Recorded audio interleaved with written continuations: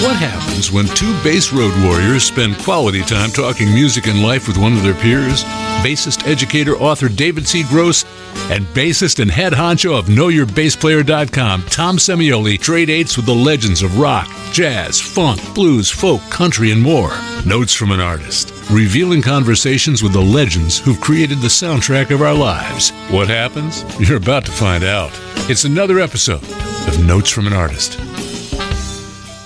David, what a fantastic guest Lenny Kaye was and will be in the future. He is a New York City rock and roll icon. He is a member of the Rock and Roll Hall of Fame as a member of the Patti Smith Group. He is also the creator of one of the greatest compilations in the history of rock and roll, Nuggets, which is a show we'll do in the future. But this show was concerned with Lenny's new book, Lightning Striking, 10 Transformative Moments in Rock and Roll, which is out now on HarperCollins. Let me tell you something. As I said to you earlier, there may be 10 great chapters here, but there are really about 10 great books here. Starting with Cleveland, with Alan Freed, going to Memphis. Memphis could be 10 books all by itself. Sun Records, all the great blues artists, Johnny Cash, Elvis Presley, and on, Carl Perkins, all this great stuff. And then he stacks the deck even more. We do Detroit, where you have, my God, the Stooges, MC5, and Motown. How bizarre a combination is that? It's a great read. And more importantly, as Lenny says, how great that we can literally read the book, go on Google,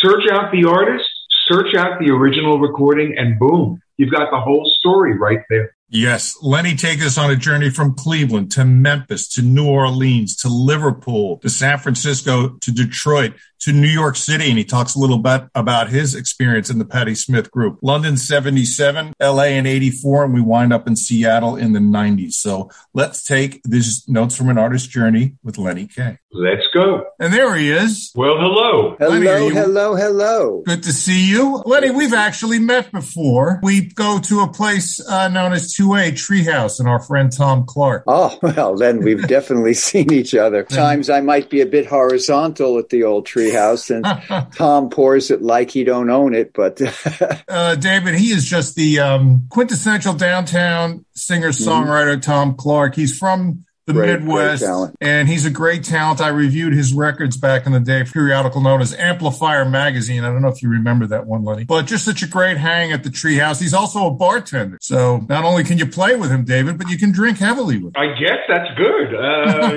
But he's a great musician. He's going to join me for my birthday show on February 27th at Bowery Ballroom, and he's been my true running buddy for more than 20 years at this point, and one of the best people I've ever known. Really I great. Agree with that. And it's nice that you gave him a shout out in Lightning Strike. Absolutely. Got to, tell the world about Tom. The world needs to know. You're right, the low action boy. That was Tom Clark and the High Action Boys doing Small Town, New Semester. This is Notes from an Artist on CygnusRadio.com. Lenny, talk about this book. What really struck me and David was the geography of this book, how it traverses Cleveland, Memphis, New Orleans, Liverpool, San Francisco, Detroit, London, LA, and Seattle. And when you think about these cities, you can actually hear the sound of each of these cities. Each of these cities has an identifiable sound, which played a role in other cities' identifiable sound. I love the local. I love when the local has time to simmer, to kind of change its view of the world. All of these cities that I put on my grand tour of rock and roll's greatest crossings of time and space seem to have a sense of personality that kind of expanded the parameters of the music that we celebrate. It was really fun going on their journey, immersing myself in each one, really deeply listening to not only the superstars that came out of these cities, but the kind of the locals, the 2As of each town, and how it was kind of an ecology of influences, just the people on stage, but the crowds, what the crowds bring to it, what they want, how they dress, what the social situation surrounding each moment in time. It was a fascinating journey. It took me far longer than I thought, but it was, in the end, it was really worthwhile because I got to see the whole history of rock and roll in a kind of geographic map. Again, it's so important, the locality of it all. And it's interesting because you can't get to London 77 unless you go through Cleveland. Cleveland and Memphis. Think about Cleveland and Memphis's influence on artists such as Elvis Costello and The Clash. Totally. That was Good Rockin' Tonight by Roy Brown back in 1947. This is Notes from an Artist on CygnusRadio.com. Even though these cities are diverse, they are so interconnected. I certainly enjoyed some of the jokes in the book, like Elvis. David, did you know that Elvis anticipated Robert Mapplethorpe with his leather outfit in 1960? Well, what I think is most fascinating, this is really a college course, Lenny. It really typifies so much. And for me, one of the things that struck me about the book is having lived through most of it, it was an intriguing take. The one book that actually isn't in your bibliography that really struck a chord with me, no pun intended, was Arnold Shaw's Honkers and Shouters.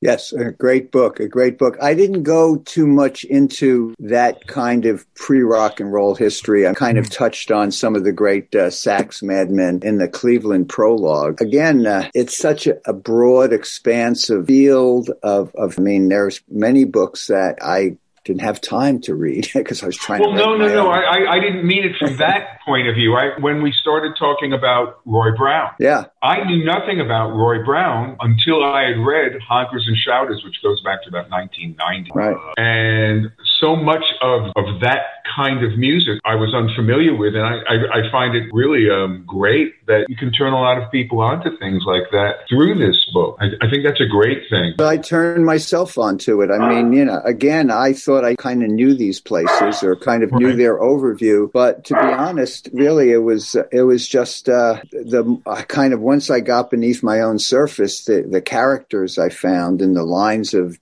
connection and one degree of separation here, and to actually see these as kind of insular moments of creativity. It was really a fascinating, and you can go deep, especially given the resources we have now with the internet and availability of music. Some of these records, it would have probably taken me months to find and listen to, but I could also... the one that came first to my mind was the Joe Hill Lewis. Those first two demos that are available on iTunes, for God's sake. That was Pat Hare doing I'm Gonna Murder My Baby. Wow. This is Notes from an Artist on CygnusRadio.com.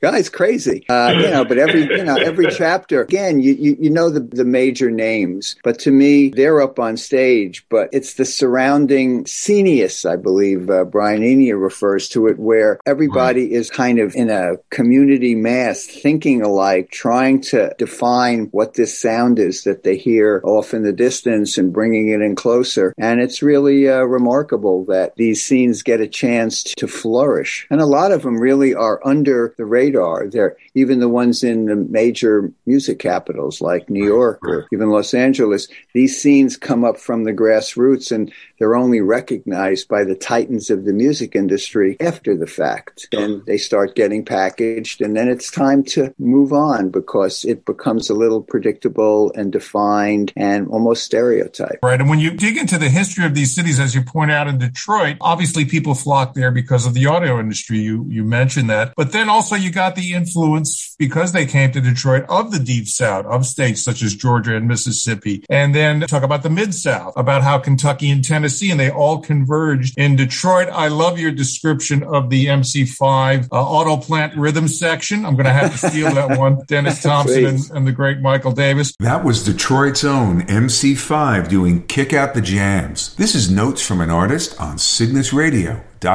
It's amazing when you talk about Detroit, a melting pot within a melting pot of a city. How does one city produce Motown and the Stooges? That was the Stooges doing I Want to Be Your Dog. This is Notes from an Artist on CygnusRadio.com. Well, we contain multitude, but of course, all of them are kind of working class. All of them are kind of marginalized in a certain way. And, Detroit, especially in the late 60s, it's a war zone. And the music reflects that. The music gets angrier. The promise of the summer of love of San Francisco is revealed to be somewhat less accessible than one would think if you're on acid in Golden Gate Park in 1967. It's really I think times are getting tough, and the music reflects that. I mean, Motown, in a way, was never really they were the hits of America. They didn't want to be like Fortune Records, just kind of putting out the records of the underclass in Detroit. But I love when Motown goes psychedelic. It's one of my favorite periods. Oh my God, they just flip out. That was Ball of Confusion, The Temptations. And isn't it amazing how relevant those lyrics are today? This is Notes from an Artist, CygnusRadio.com. And I have to view it through my own kind of perspective. I am a white male rock and roller and play with a great female rock and roller, and kind of charts my perspective and journey through the music, kind of a parallel history, as it were. I've never wanted to write a memoir. I'm not even that interested in myself. I am a participant, and I am basically a fan. And so it's really to see myself mirrored in this music as it becomes more aware of itself, as it grows up, as it moves through its various changes. It kind of seemed to me that I was a minor character in my own evolutionary history of rock and roll. That was Patti Smith with our guest Lenny Kaye doing Free Money from their first recording, Horses. This is Notes from an Artist on CygnusRadio.com. You do pop up in the book, of course. You're in New Brunswick and you're working on your Sing Out collection, right? That's my desire. Gotta travel on. I enjoy the stories of Johnny Cash starring the Chair in 1994 at Ocean Way Studio. That was Johnny Cash doing the Tom Waits tune, Down by the Train. That was on a 1994 recording of Johnny's that basically brought him back into the public eye. It was produced by Rick Rubin, who had changed the name of Deaf American Records to American Recording. This is Notes from an Artist on CygnusRadio.com. And as a testimony to being a fan, we're all David and I are bass players, we're fans. Just, when you stand in the on Holloway Road in the same place that Joe Meek stood, and you step into his vanishing footprint, and then David, the phone rings. I know. And I pick it up. That stuff?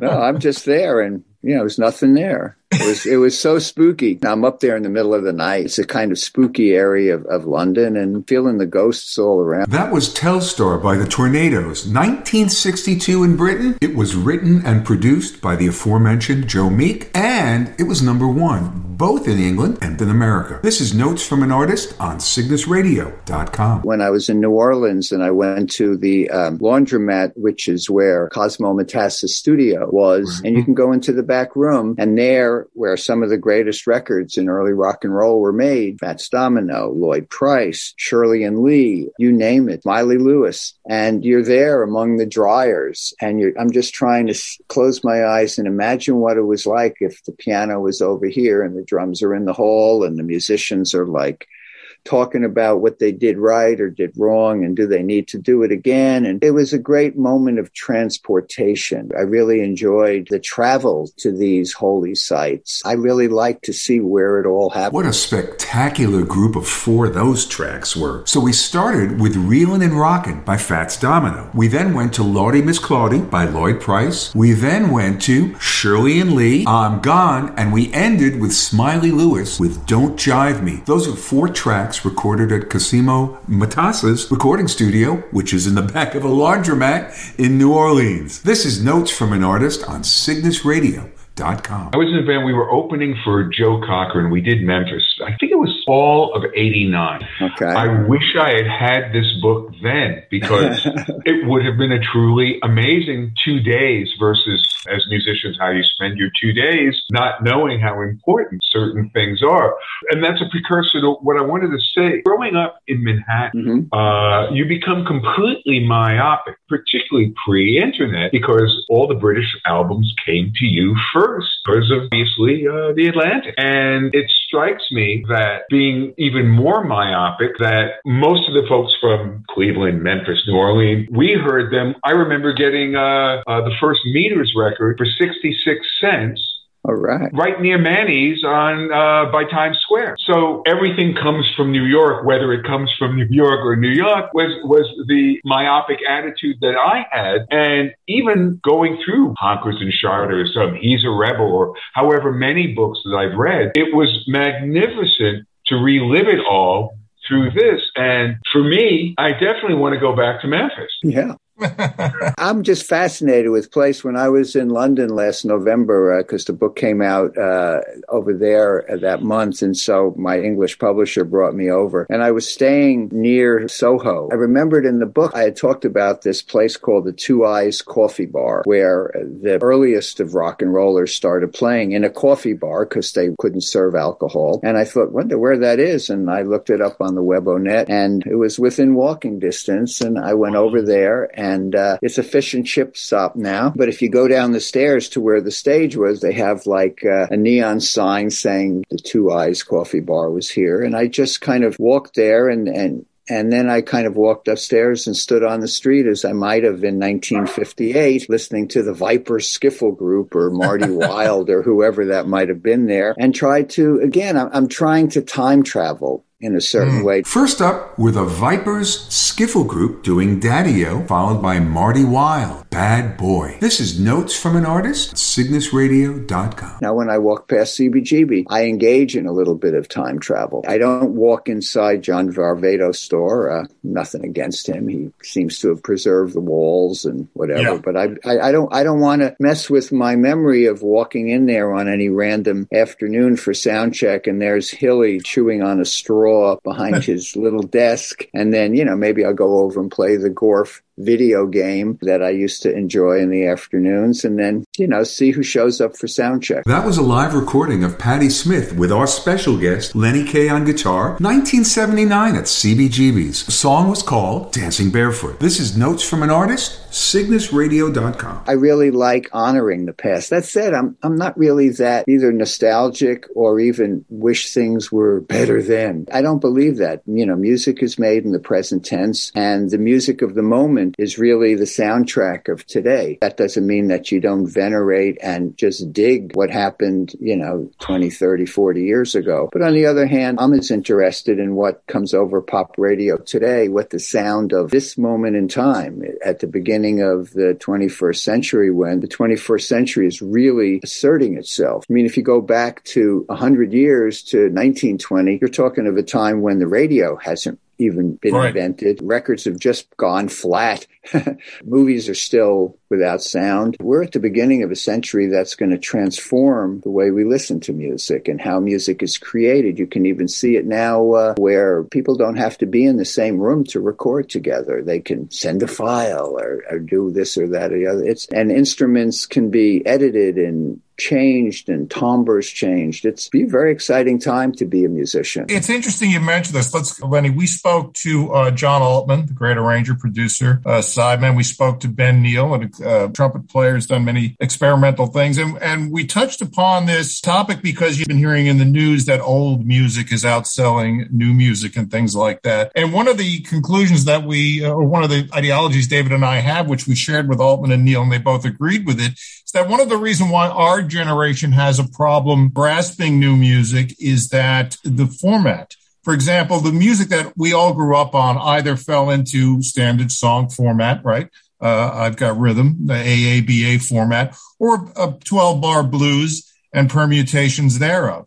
Now, with, let's say, TikTok artists, there is no verse, chorus, bridge, or 12-bar repetition. Now, when I was growing up in the 70s and sneaking off to CBGBs because they let underage kids in there, if I played my Elton John records, even though my parents didn't care for the platform boot and orange hair of David Bowie, they could hear the same song format as Ray Charles and Anthony Newley. When I played Rolling Stones records or Johnny Winters records, they were like, well, those English kids are trying to be black musicians. So they could hear it with the form. But now that we're in the 21st century, there is no song format. As a matter of fact, one of the artists we were talking mentioned timbre is now replaced melody and rhythm as a hook. And for example, like the algorithms will show if you hear a certain sound every 12 seconds, your brain will respond positively to it. Much different than, let's say Randy Newman or Carole King writing a melody. I think one of the things that's probably confusing to our generation is that the format is different. So we're not speaking the same language in a sense. Well, the format is always different. I mean, we have a 3-minute song form because that's how much they could fit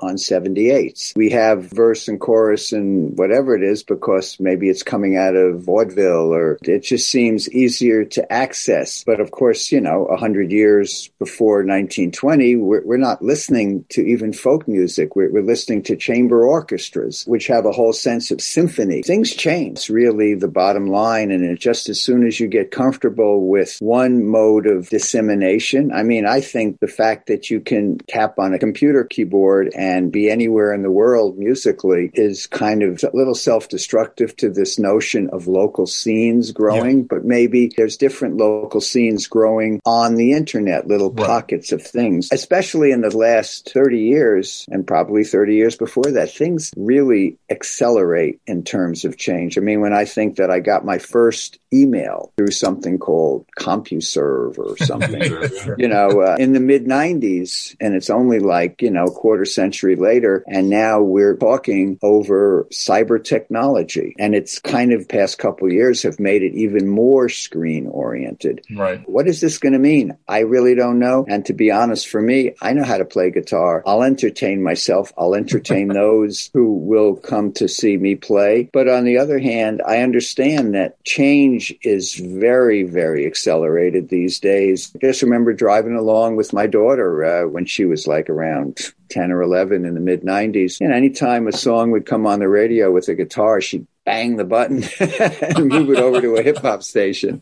Okay?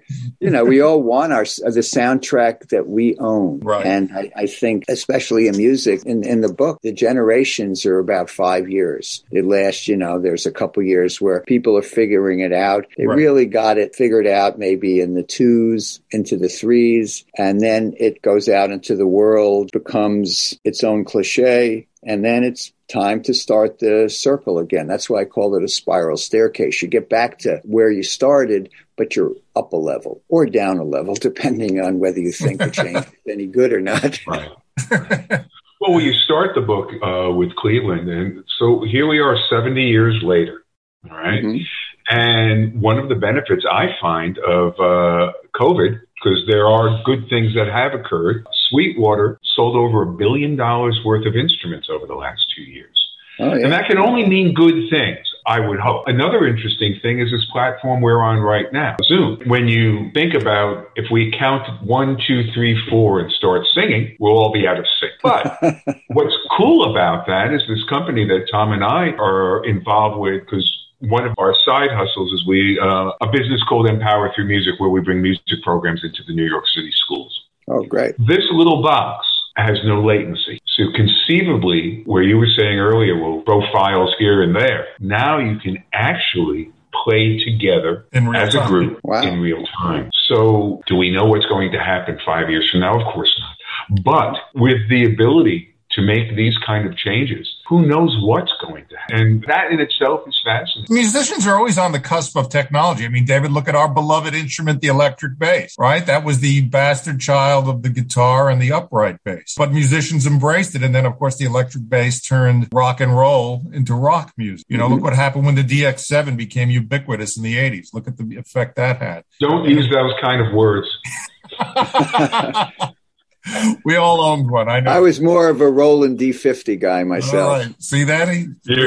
I think you can see it over there. Wow. It's set up somewhere over that part of the whatever. One of the things I enjoyed about the book also was being a fly on the wall in 1975 in New York City. Talk about your early days with Patti. And one of the fascinating things about CB's, which I didn't realize, it was a place to watch bands grow and almost like a lab for experimentation. It's fascinating that you guys would do 4-night stands. 2 sets a night. And that's really where we got a chance. We were such a strange musical combination. We weren't even quite a band. We didn't have drums or anything. And I always think the long time that it took us to actually become a rock and roll band made it sure that by the time we got to be a rock band, we sounded like ourselves instead of some generic approximation. That was Patti Smith doing the classic Hey Joe. This is Notes from an Artist on CygnusRadio.com. Being able to play there night after night, explore our improvisations, be somewhat out of the public eye and yet in the public eye.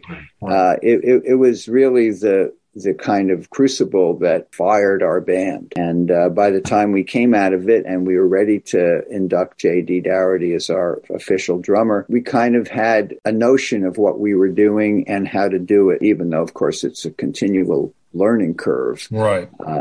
At each step of the way. But yeah, I mean, that's what I like about scenes like that, is that CBGB, that you had these misfit bands there, all of whom had a sensibility. It wasn't punk rock. I mean, I say the Ramones were punk rock, whatever that means, but they were all very different. Tom Verlaine once said each band was like a different idea. And it's true. Blondie, very different than Talking Heads, than the Ramones, than us, than Television, to name 5. That was another great bunch of tunes. We started with Blondie live at CB's doing A Girl Should Know Better, followed by the Ramones, who did Sniffing Glue, also at CBGB's, the last of the CBGB tracks, Psycho Killer by Talking Heads. And we finished up with the classic Glory from Marquee Moon by Television. This is Notes from an Artist on CygnusRadio.com. Because we were all kind of jammed together in this little place that was very out of the way, everybody had a chance to figure out what they were doing, essentially learn how to play, which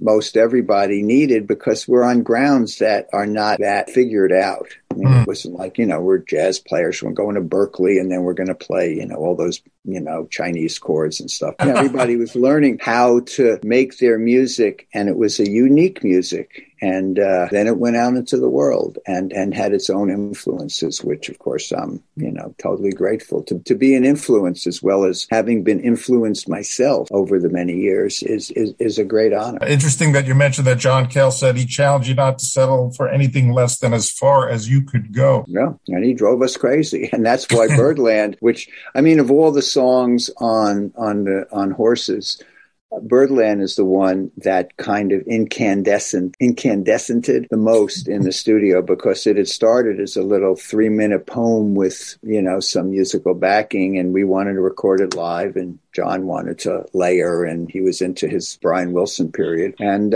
we said, no. And he just kept pushing us. And I believe there's a version somewhere around the 6-minute mark where we're thinking, yeah, this is pretty good. But he kept just driving us crazy. And finally, we hit that one that's on Horses, we cruised past the 9-minute mark and created something on the spot that... You were just listening to Birdland, and before that, Birdland.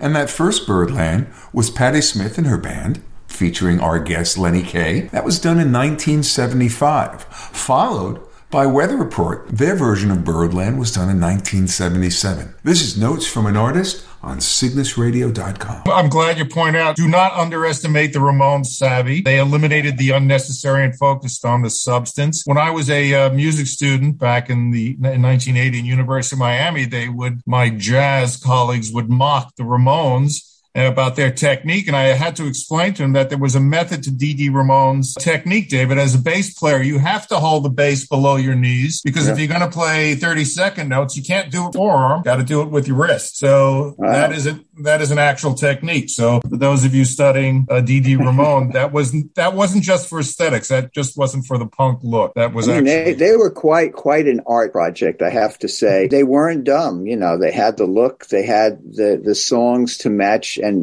maybe this was all they could play. But if you start playing Ramones songs, I mean, I've played Beat on the Brat and I've played Rockaway Beach, and they're not easy to play. All of a sudden, the chord change comes up, and whoosh, you're over here, and then you're over here. And it's not just your 1-4-5 like a blues. There's got a lot of kind of twists. And it's kind of like being a race car driver. You're going around these curves, go, whoa, and then whoa, whoa. And to pack all that into a 25-minute set, that was very impressive. Yeah. But particularly when you're thinking that they were surreptitiously doing Beach Boys and Phil Spector, absolutely, which no one really thought about until, wait a second, I know that sound. It really was fabulous. Sometimes you know that song. Well, that's true too. But the other thing is, as you're saying with those subtle nuances, it's because they heard it that way. And they had enough strength of character to go, I hear it this way, this is what I'm going to do. Yeah, it's like Tommy Ramone, cleaning up the drums. There's no fills, He's just accenting with the cymbals and driving it forward and catching all these off beats and sudden twists in the music. Right. It's very smart, but it's like the Stooges. I think there's a point in the book where Danny Fields were up at an alternative media conference up in Vermont, taking acid and wandering the woods and trying to figure out ways to overthrow the world. Danny is on the phone with Iggy, long distance in a phone booth, and Iggy plays a little bit of Funhouse. So I could hear it. And he says to Danny, nobody's ever going to say that we can't play anymore. And I believe that's true, because if you listen, even to the first two Stooges albums, Scott Ashton's drumming is very precise, very militaristic. It's not just like boom, chick, boom, boom, chick. It's got a lot of counter rhythms going on. And the songs, they might have written them 2 nights before they went in the studio, but they're songs that have lived through the ages. Yeah, sure. At the same time, you could say the same thing. I mean, look, Malcolm McLaren, what was it? Rock and Roll Swindle. What the real swindle was, the fake that these guys couldn't play. Exactly. Right. Now, if you take God Save the Queen, I think that little drum fill, that short little fill, maybe one of the great, I think it typifies Paul Cook. Rock drumming. Just that little bit, because it was perfect. God Save the Queen, the Sex Pistols. This is Notes from an Artist on CygnusRadio.com. And they could play. Oh, yeah. I mean, Anarchy in the UK, somewhere around the end of the second chorus or something, where Steve Jones takes kind of a monosyllabic solo, and then the feedback note just keeps on going through the verse. Like a piece of tension. In a way, the Sex, I know Malcolm wanted also everyone wants to overthrow the world. Jesus, I don't know what they would do with it. But I think the Sex Pistols were too good for him. And he kind of painted them into a corner. They painted themselves into a corner. In that moment in the San Francisco Winterland show, which is their last show, and Johnny Rotten kind of breaks character and just squats on the floor and, realizes, they're playing no fun, and this is no fun. And they've kind of become what they set out not to be, which is a proper rock and roll band. Right. And First Pistols album is perfect, but it also leaves them no space to go anywhere else. And that's a certain tragedy, but live fast, die young is kind of the punk mantra. And sometimes it applies to bands as well. It is a perfect album, and it's still relevant. Oh, yeah, it's still great. I mean, I played Anarchy in the UK on my Sirius show the other night. It's just a marvelously, it's too good. It's not punk rock. It's a great rock record. And that's, in the end, if you want to destroy something, they're right in the tradition of the Small Faces or the Who or Motley Crue. Absolutely. They made a great rock record. If you want to overthrow something and change the channel, you can't just do something that builds on the bones of the past. Thanks for sharing your time with me, guys, and letting me have a chance to strike some lightning on Cygnus. Okay, absolutely. All right, take care, Lenny. All righty, bye-bye. I'll see you guys. Take care. Bye-bye now. Thanks a lot. What a great interview. I want to thank our guest Lenny Kaye and, of course, my partner in crime, Tom Semioli, for another fabulous and informative interview. I would encourage all of you to go out, pick up a copy of Lenny's new and fantastic book, Lightning Striking, and to keep your Spotify, Google, YouTube, or whatever handy, because you'll want to listen to all of the tunes Lenny recommends throughout the book. I would also like to encourage you, if you've missed any of our previous shows or want to listen again, we invite you to our podcast, also titled Notes from an Artist, which you can find on all major podcast players or at notesfromanartist.buzzsprout.com. So this is David Gross for Tom Semioli and Lenny Kaye. Thanks for listening, and we will see you next week, where our guest will be the great album artist and raconteur Johannes. We'll see you then. This is Notes from an Artist on CygnusRadio.com.